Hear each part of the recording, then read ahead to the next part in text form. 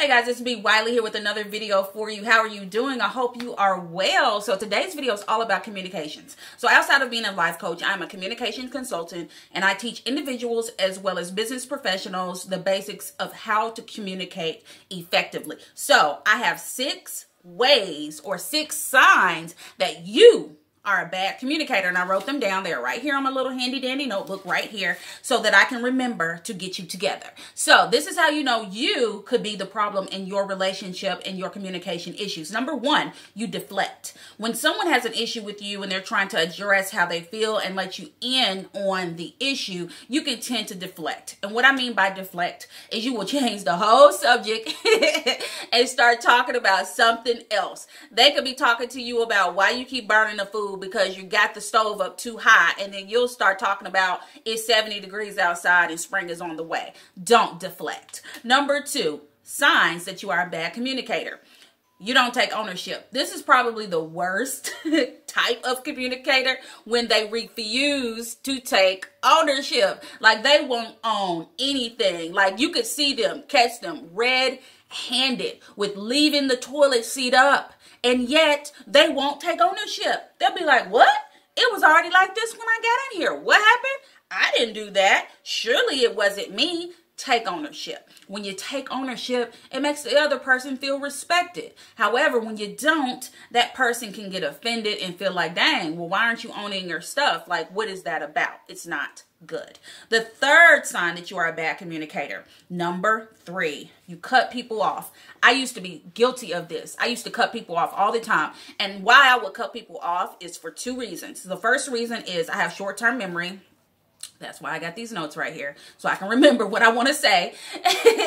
And then the second point, the second reason why I used to cut people off would be because I want to get my point across. I want them to hear what I have to say. So I would forget, so I got to hurry up and say it. Or I would assume that I knew what they were about to say. So there are 2 reasons why people may cut you off. They cut you off because they got something to say and they may not remember it. Me, I'm guilty. And then another reason is they think they know what you're about to say. So if you're a person that cuts someone off, I need for you to stop this. It's not going to happen overnight. It takes practice. Me personally, it took me just writing things down not an argument, writing things down in a conversation while someone is addressing an issue with me that they have with me, because no one's perfect. You know, we all have our shortcomings. And then that's another thing. That's just a side note.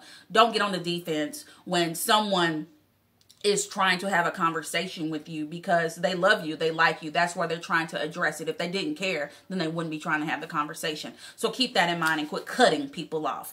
Number 4 reasons why you're a bad communicator. You refuse to listen. You won't listen to save your life. I don't know what it is, if you're distracted and you're just too busy on your phone. I remember a guy I dated many years ago. We were needing to have a serious conversation. Doesn't matter what it was about. But he was sitting right next to me on the couch. And when I say his phone was like this to his face, literally. And I'm like, dude, so you just going to be rude. And I'm sitting right here. So you're deliberately being rude.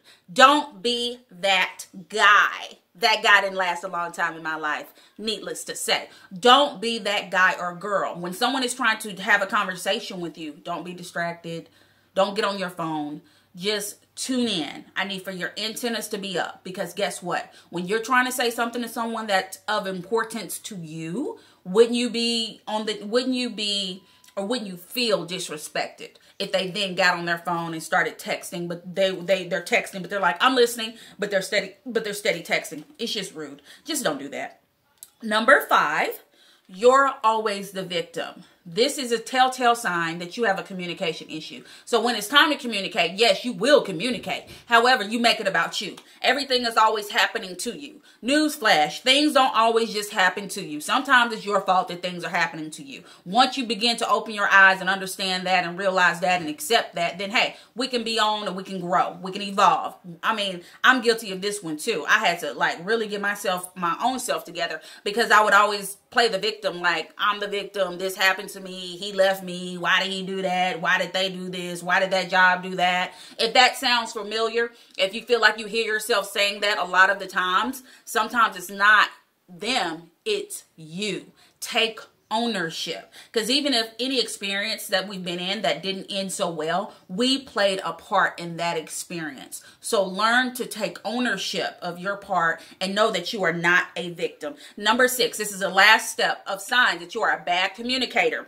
You point the finger. You're always pointing the finger at someone else when you're the issue or you made the mistake. But yet you want to point the finger back at them. Oh, what about you? What did you do? Guess what you did? Oh, I remember when you did this 10 years ago. Don't be that guy. So these are the 6 ways to know that you're the problem when it comes to communicating. Now, don't get it twisted. I'm not coming at you, but I am coming at you. Because when we communicate, that is the number one issue outside of finances in a relationship is communication, bad communication. So if we fix and tweak the way we communicate, then things will be a lot smoother and we'll be less fearful when it's time to have a conversation about an issue and fear less because we know how to address it appropriately.